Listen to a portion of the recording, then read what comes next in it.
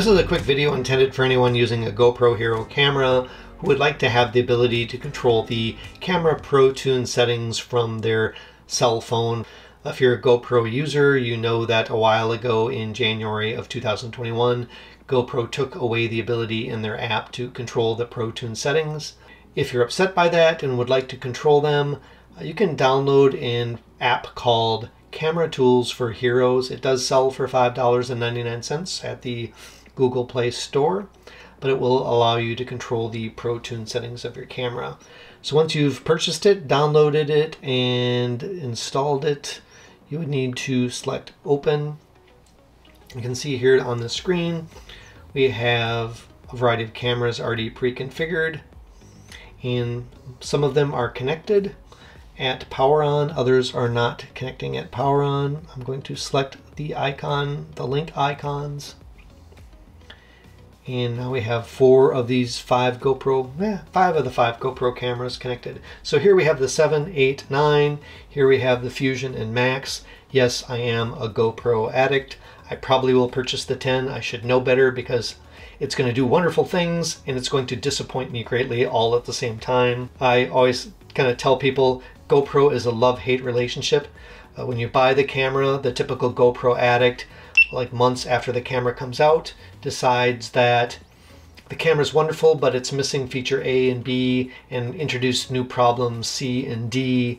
And so they're already talking about, well, maybe when the next GoPro, the GoPro 11 comes out, it will fix the problems of the GoPro 10 while introducing certain features that you wished they had.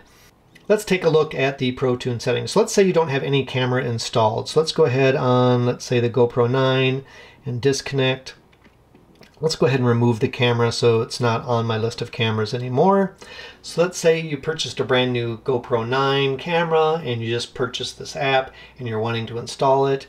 Down here is a plus symbol. You would want to select the plus. Look for the camera. This one says it's a GoPro 7995. Then we can see it listed here. We want to hit the red link icon.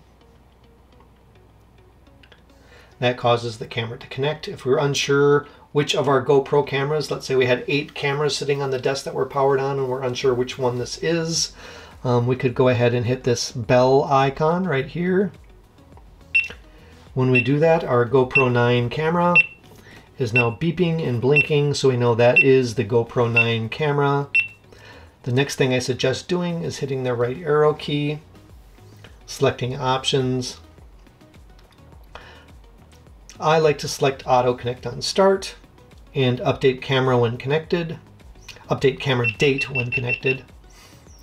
And then for the name, change the name to whatever name helps you identify the camera. I'm just going to call this the GoPro 9 because I only have one of them. Select Set and then select Close. Now under the screen we can see it says GoPro 9. The ProTune settings and all the other camera settings are under the gear icon. Let me move my finger out of the way. It's like right there is the gear icon. So these are all the settings that are available on the GoPro 9. The settings options will change based on camera. But here we can see ProTune. And we have bitrate, shutter, EV comp, ISO min, ISO max, white balance, sharpness, color, raw audio, wind, and media mod. We do have a variety of other settings, which I'll show here.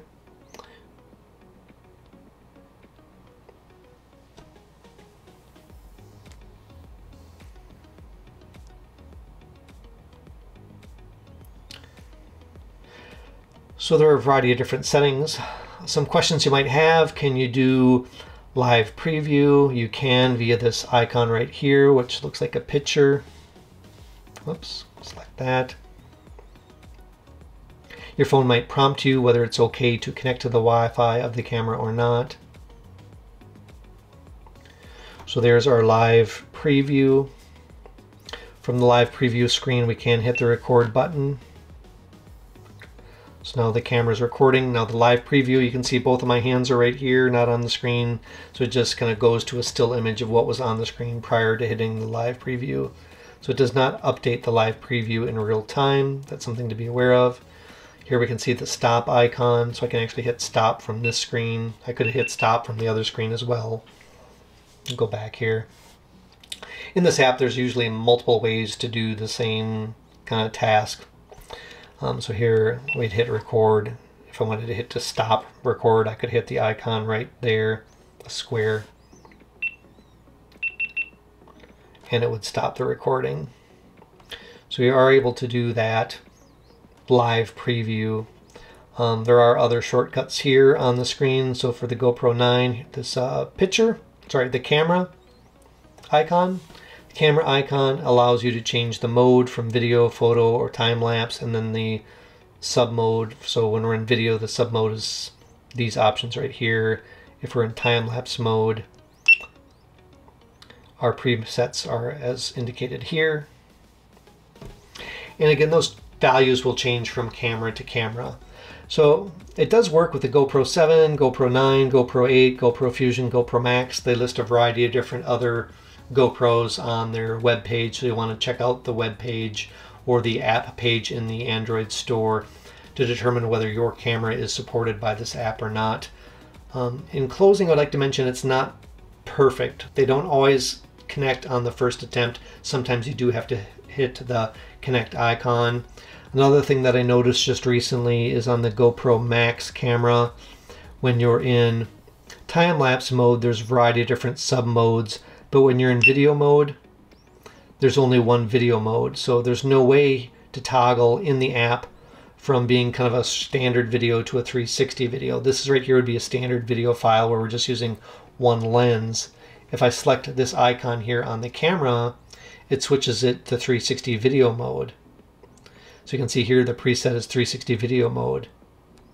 But from here, there's no way for me to then flip it back again. So that's something to be aware of. So that's a quick overview of the app. Again, this app name is called Camera Tools for Heroes. It is for the GoPro series of camera, and I think it's worth it for anyone who wants to use the ProTune settings on their camera. If you found this video helpful, please give it a thumbs up and consider subscribing to this YouTube channel.